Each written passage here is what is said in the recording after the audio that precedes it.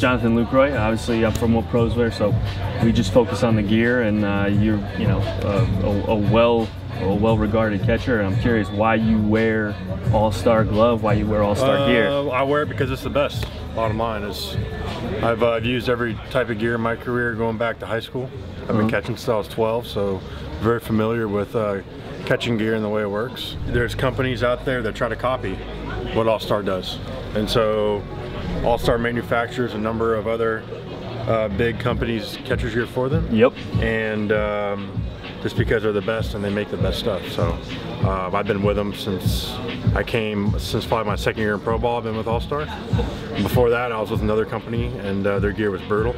And yeah, I'm not gonna get into that, but after I came with these guys, they take care of me, they do a good job. They have a number of major league players. Pretty much all the guys here use All-Star.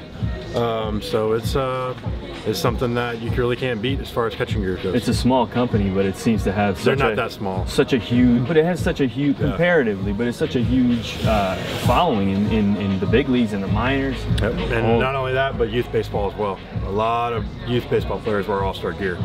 Not only just because our pro we wear them, but their protective properties are probably the best in the league in terms of concussion prevention and the helmet. Everything. So the helmet for you, do you use a two-piece? I use two-piece, and I use a custom concussion, not concussion-proof, but very concussion protective mask that I use. It's probably the best protective mask you can get in terms of concussion prevention, which is big. You know, in the big leagues, you get guys throwing 100 miles an hour and you get a foul tip off your face mask. It's important to have the best protection you possibly can. Absolutely. And B45, you still swinging B45? Yeah, I swing B45 bats. Why do you like Birch? I love Birch. It's my model right here. Can you see it? Oh, there it is. It's JL20. Yep.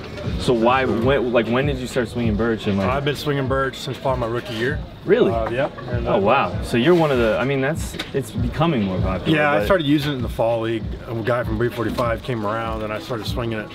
He was passing out bats in the fall league back in 2008, and I started swinging it, and I was like, man. You know, I had a maple bat that I was using, and I was hitting balls oppo, the warning track, you know, and I was, okay, so I picked up a Birch bat, started swinging it.